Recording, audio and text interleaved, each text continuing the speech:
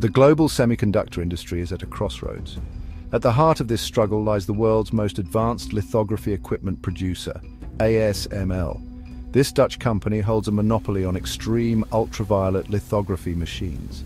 These machines are vital for manufacturing the most advanced chips that power our smartphones, computers, and even military systems. However, access to this technology is restricted. The US, through export controls and the Wassenaar Arrangement, has effectively barred ASML from selling EUV machines to China. This restriction is no small matter. It represents a significant hurdle for China's tech ambitions. China, a global leader in technology manufacturing, is heavily reliant on foreign companies for advanced chips. This dependence poses a significant risk to China's technological sovereignty. In response, China has embarked on an ambitious journey to achieve self-sufficiency in semiconductor manufacturing. A key part of this strategy is developing its own EUV lithography capabilities. This brings us to Shanghai Microelectronics Equipment, or SMEE. SMEE is China's national champion in lithography equipment. While not yet a match for ASML's technological prowess, SMEE has been making steady progress. The recent patent filing by SMEE for an EUV lithography machine marks a significant step forward in this endeavor. This development has sent ripples through the industry, signaling China's determination to break free from its dependence on foreign chip-making technology. The stakes are incredibly high. Success in developing domestic EUV capabilities would be a game-changer for China. It would not only reduce its reliance on foreign companies, but also reshape the global semiconductor landscape. The patent filed by SME in March 2023 is not just another patent. It represents a bold statement. It outlines a design for an EUV lithography machine, a technology previously considered out of reach for Chinese companies. The patent focuses on a critical component of the EUV system, the light source. Specifically, it details a laser-produced plasma EUV source. This LPP technology is at the heart of EUV lithography. It involves using a powerful carbon dioxide laser to bombard tiny tin droplets. These droplets, measuring approximately 30 microns in diameter, are vaporized by the laser. This vaporization creates a plasma, a superheated ionized gas. The plasma emits light, including the crucial 13.5 nanometer wavelength light needed for EUV lithography. Capturing this EUV light is no easy feat. It requires a specialized mirror coated with layers of molybdenum and silicon. This mirror collects and focuses the EUV light, directing it towards the silicon wafer to etch the intricate patterns that form the transistors on a chip. The patent details the design and arrangement of these components, providing a glimpse into SMEE's progress in mastering this complex technology. The filing of this patent is significant for several reasons. First, it demonstrates that China is serious about developing its own EUV technology. Second, it suggests that SMEE has made tangible progress in overcoming some of the technical hurdles associated with EUV lithography. Finally, it sends a clear message to the world. China is determined to become a major player in the global semiconductor industry, and it is willing to invest heavily to achieve that goal.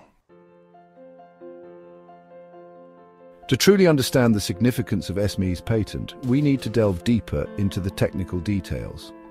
EUV lithography is an incredibly complex process, pushing the boundaries of physics and engineering.